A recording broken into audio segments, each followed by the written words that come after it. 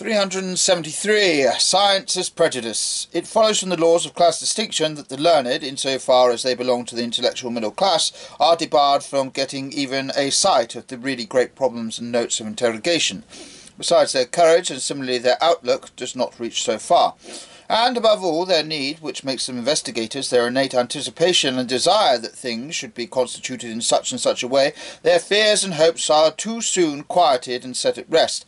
For example, that which makes the pedantic Englishman Herbert Spencer so enthusiastic in his way, and impels him to draw a line of hope, a horizon of desirability, the final reconciliation of egoism and altruism, of which he dreams, that almost causes nausea to people like us, a humanity with such Spencerian perspectives as ultimate perspectives would seem to us deserving of contempt, of extermination. But the fact that something has to be taken by him as his highest hope, which is regarded, and may well be regarded by others merely as a distasteful possibility, is a note of interrogation which Spencer could not have foreseen.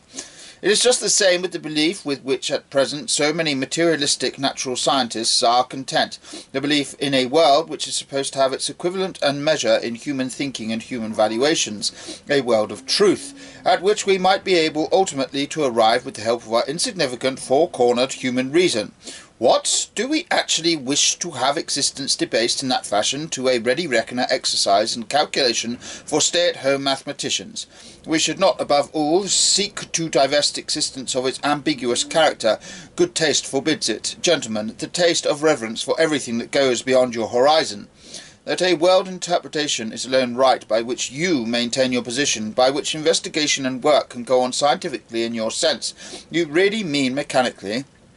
An interpretation which acknowledges numbering, calculating, weighing, seeing and handling, and nothing more. Such an idea is a piece of grossness and naivety, provided it is not lunacy and idiocy. Would the reverse not be quite probable, that the most superficial and external characters of existence, its most apparent quality, its outside, its embodiment, should let themselves be apprehended first?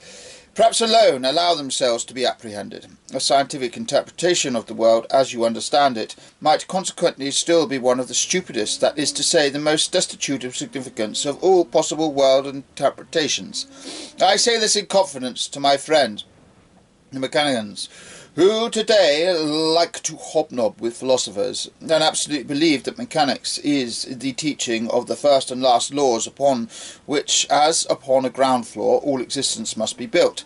But an essentially mechanical world would be an essentially meaningless world. Supposing we valued the worth of a music with reference to how much it could be counted, calculated, or formulated, how absurd such a scientific estimate of music would be. What would one have apprehended, understood, or discerned in it? Nothing, absolutely nothing of what is really music in it.